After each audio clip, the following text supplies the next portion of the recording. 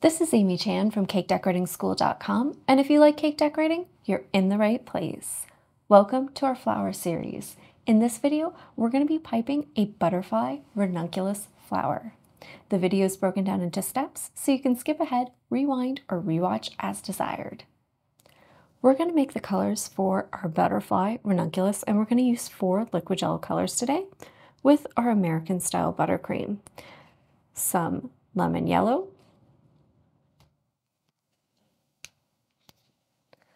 red,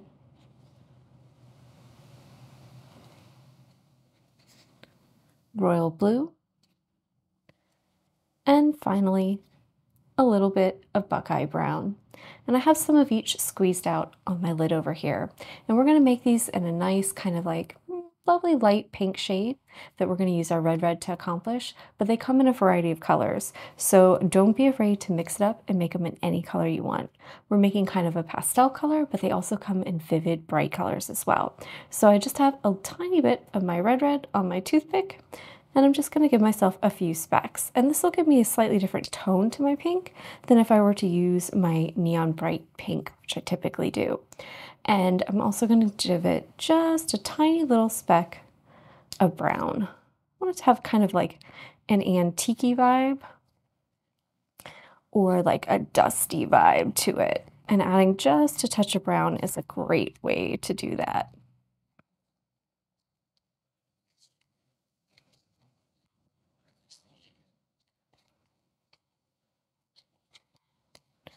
Just going to mix it around a little bit.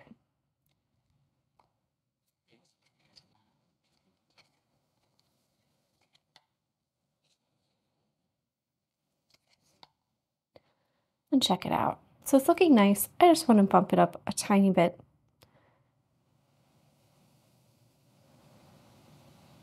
Just so it's a little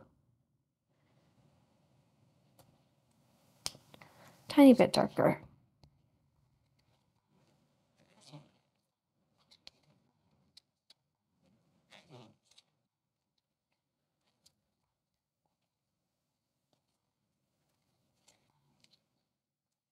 There we go. It's a nice, lovely shade of pink. It's got some color to it, but it's not too light. Our next color is going to be kind of a golden yellow. So I'm going to start with some of my lemon. Just some nice big specks there. And then a little bit of that brown. And that should give us that kind of golden harvest color. And we're going to use this for our centers. And you'll notice today I'm putting just a touch of brown in all my colors. Doing things like that, just putting a little speck of a shared color and all the hues you make can really help to pull everything together.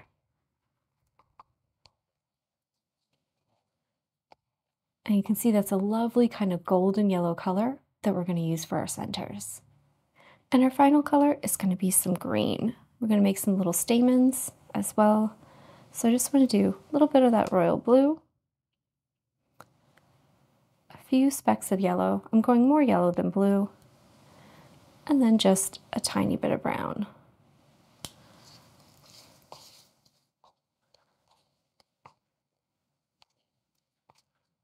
We'll get this mixed around, and then we'll adjust it if we need to.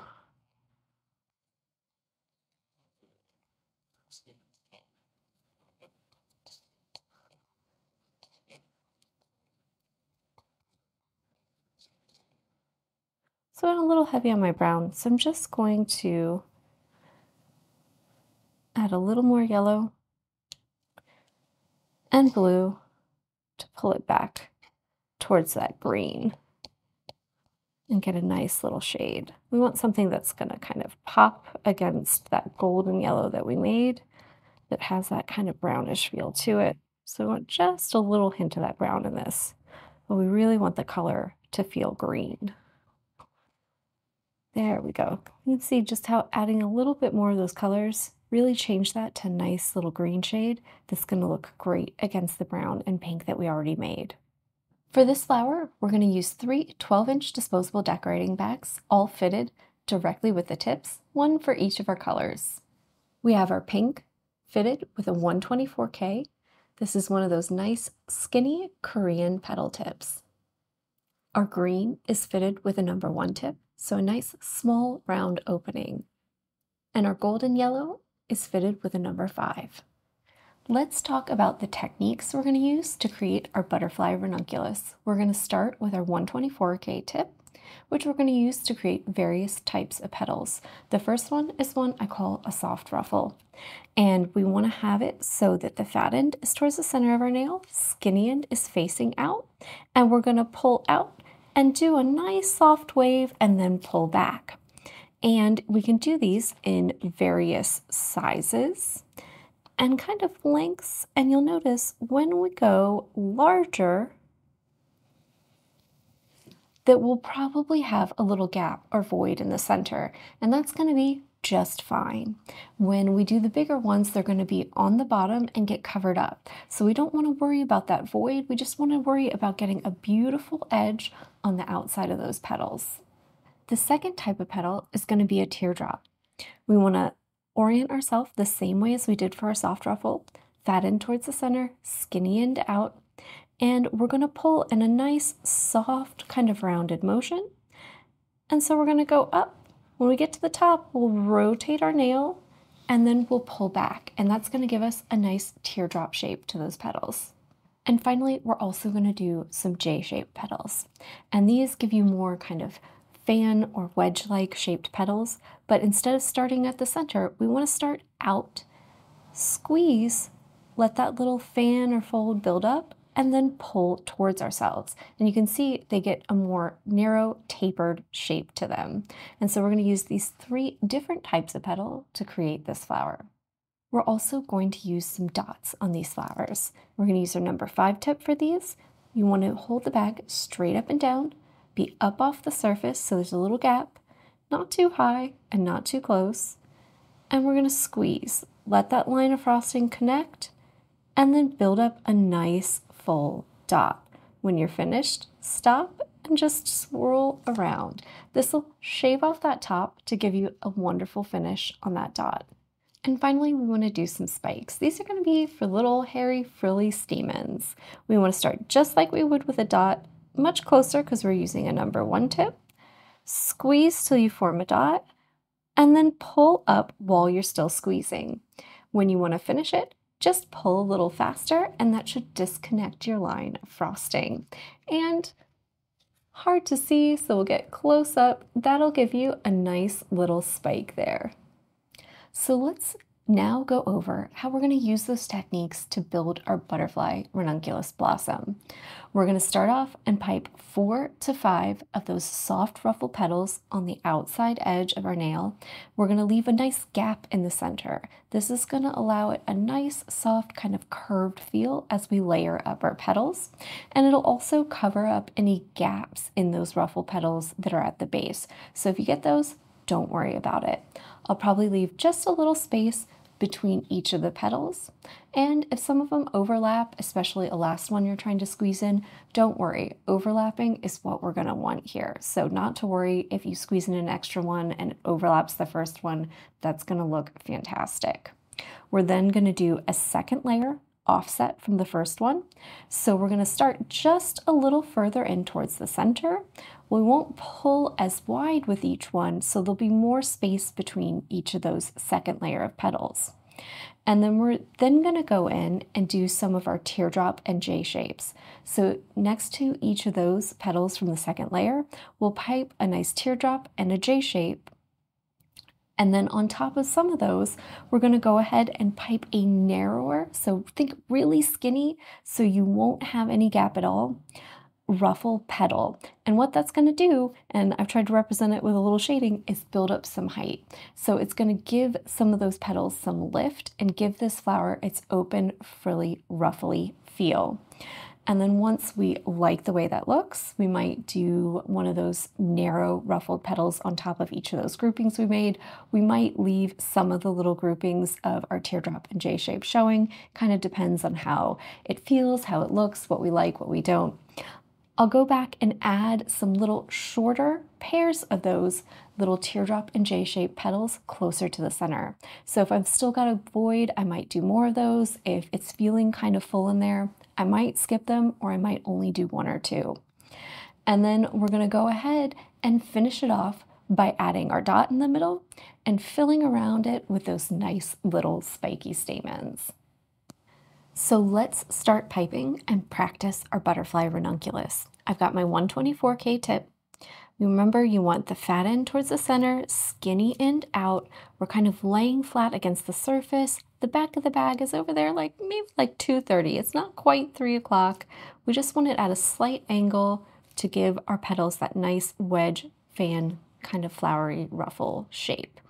And we want to start just about kind of like halfway towards the center. And we're going to pull,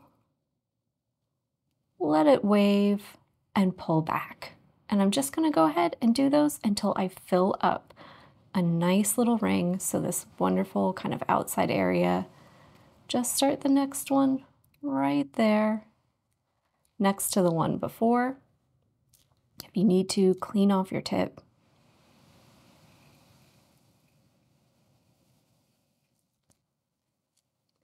And you can see it's probably going to take me 5 petals to get all the way around. And if you need to, want to, or have to, the last one can overlap the first just a little bit. And you can see that starts to build up some height for us. Now we're going to put on a second layer of petals. So we're going to start a little closer to the center, go in between 2 of those on our first row, and we're going to pipe the same ruffle fan shape. And you can see, because we're doing a shorter petal, it's closed in the center. So it closes up that gap that we had that was kind of showing through. And you can see it's starting to build up some height as well.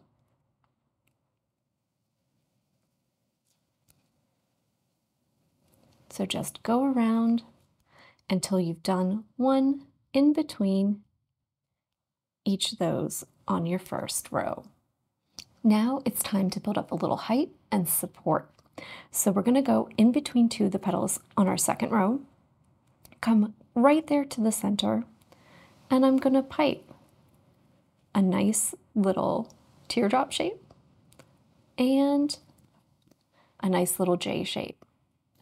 And then I'm going to go right on top of that and pipe a nice narrow ruffle. So these act as a support for those petals. And you can see that helps us build up the height. I'm going to go right here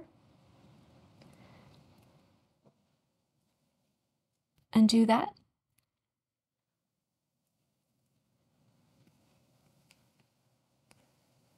And build it up again. And I think I've got room over here for a third set of those supported skinny ruffle petals. So I'm just going to go in, put in that teardrop shape and the J shape, and go in and do that nice, long, narrow ruffle. Now let's go in and just add some of those cute little duos of teardrops and J shapes, just anywhere you think needs it. Just a little more interest, some shorter petals, just something to finish us up and add a little more height. We're going to finish it up by working on our centers, and you can see the actual center is filled in now as we've done our layers of petals. So we want to go right in the middle and make a nice large dot, just like we practiced on our sheet with our golden yellow. And then we're going to follow that up with those little nice spiky stamens with our green. So right down at the base of your dot, hold your nail however you need to just to get in there, and just kind of kiss the side of that dot and pull those little stamens. And sometimes I just do one round all the way around. And sometimes I feel like it needs a little more if it needs to be filled in anywhere. or if it just needs a little more of that pop of color, because I really like the way the green sets this off and finishes the flowers, I'll do a little second row.